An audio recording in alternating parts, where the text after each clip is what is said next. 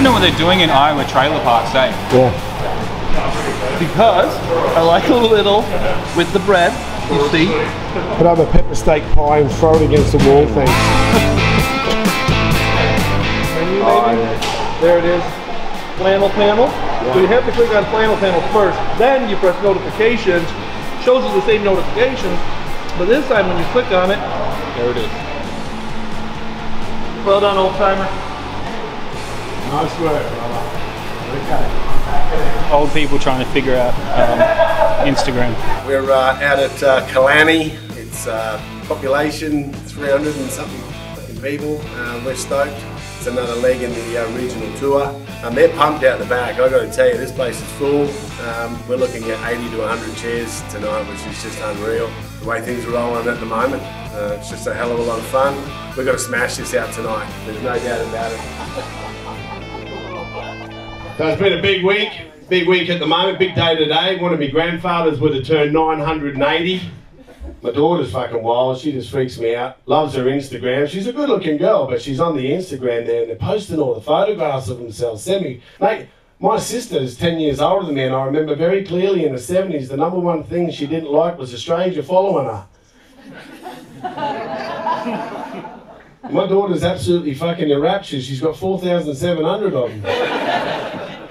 Posting the photos, some of it, you know, in her bikinis and stuff like that, her and her girlfriend. She loves it. She gets the little thumbs up emoji, she gets the love hearts, and she's all the likes, she loves it.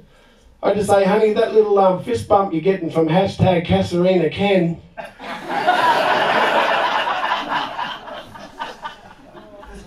That's not what's going on. She posted a photo there the other day in the beach there, because you know the way the girls are wearing their fucking bikinis down the beach. It's like Copacabana up there at North Mullaloo. But she posted a photograph, and I'm watching the notifications come in, and it's just ridiculous. It was a love heart, a packet of cable ties, some Rohypnol, and a bag of lime. My brain has been elsewhere, so what's going to be good is I'm just going to be myself tonight. That's what's going to happen. You know, I'll slip jokes in there. I only got to do 25 minutes, so it should be easy, you know, but I might get a little loose. It might be a little crazy. I'm going to come out hard. This is so confusing. I might be a retarded. Oh, shit, you can't say retarded no more. Y'all know that. Now the proper term is feminist. Coming out hard straight away. Americans, there's certain things we don't understand, like geography or anything else. So she's coming over here and she says, look, when I get there for making baby formula for Apollo in Australia, have y'all got milk? I says, come again. She said, in Australia, have y'all got cows? I went, holy shit, the inbreeding is making us dumber. Tell me about the first time you ever did comedy. Tim was there.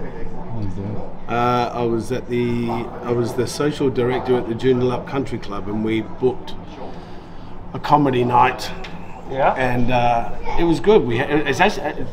But yeah, so the boys came up, and yeah, we had a pretty good room. But I was talking the other day. Were you planning on doing comedy that night?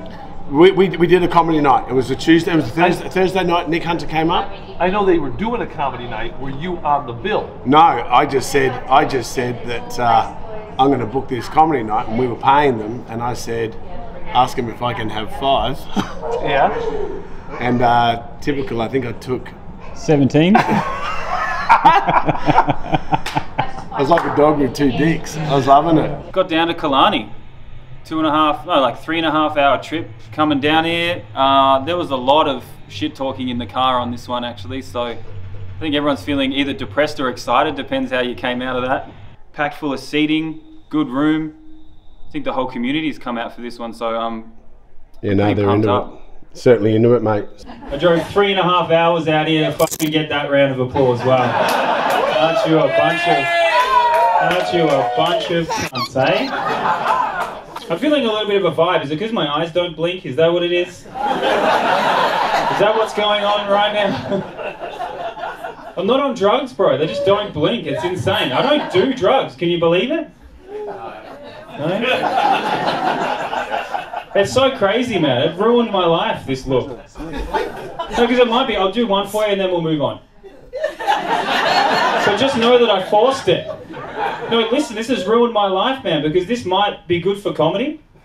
It is not good for family court proceedings. I'm not winning the case, all right? We did one of these corporate gig type of things for a Department of Education. I was supposed to do the clean material. I don't know what that means. And he said, look, just do a tight 30.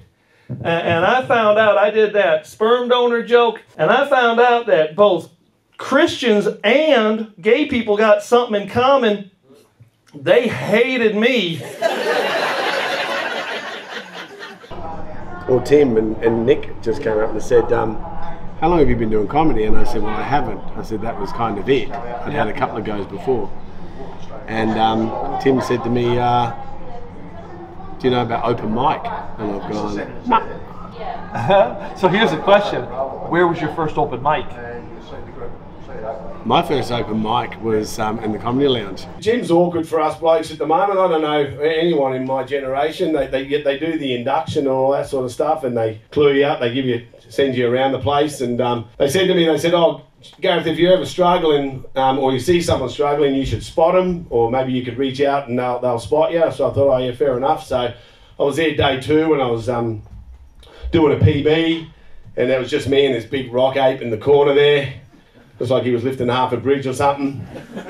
So I called him over and he's coming over, he's going, what's fucking going on there, mate? What are you doing? I said, I'm just doing a PB. He goes, what are we doing, mate? Deadlifts? What are we lunge? Fucking squats? What are you up to? I said, oh, no, I'm just training for the HBF half marathon. I was wondering if you could give me a cup of water every 2 Ks.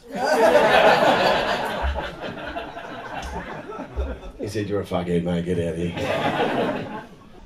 I feel sorry for Bill though, hey? Like, I don't really know, I'm a retarded guy, but you know, I feel sorry for the dude because, well, he warned us about coronavirus like 10 years ago.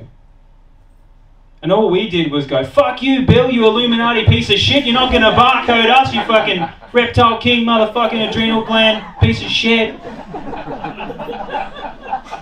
And dude, like, it's Bill Gates. He invented Windows.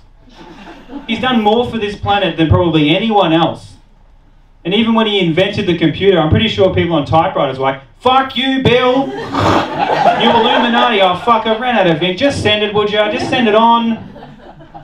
Don't lick the stamp, he'll probably get our DNA. We don't know what that is yet, but I don't trust the guy, that's for sure. 2 horses, mate.